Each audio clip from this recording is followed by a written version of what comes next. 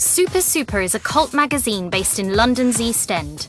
The magazine's founders, Super Steve and Namely, have been hailed as cultural revolutionaries. You know, it's a new century. There must be a new way of kind of being rock and roll. Together with their team, they have inspired a whole generation with the magazine's super relentless optimism. The world looks a lot more super now than it ever did before. The music within Super Super can range from grime, it's mind full of demons, bright like a beacon type when I'm speaking, through to the latest indie. My name's JP. JP is completely immersed in that scene. It's more than music. To me, it's more than music. It's the culture. Different cities around the UK have their own culture, have their own bands, and that's stronger than it's ever been. This is Manchester. We've come down to Sunshine Studios to interview Egyptian hip-hop for the next issue of the magazine.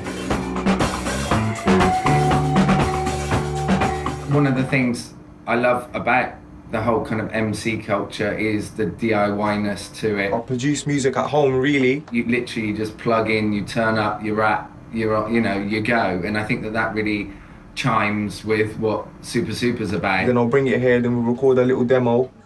Look, let me water it down. I better talk of the town, accept that. Namely is someone that wants, needs, likes to communicate. I've got a message and I want people to hear about it. To really say stuff to people, genuine, heartfelt, interesting, meaningful stuff. If you listen to the lyrics, it's like they are messages for people, everybody to hear. Just don't let your heart stop. Just don't let your heart stop. Blurry vision ghosts appear, trying to bring you down.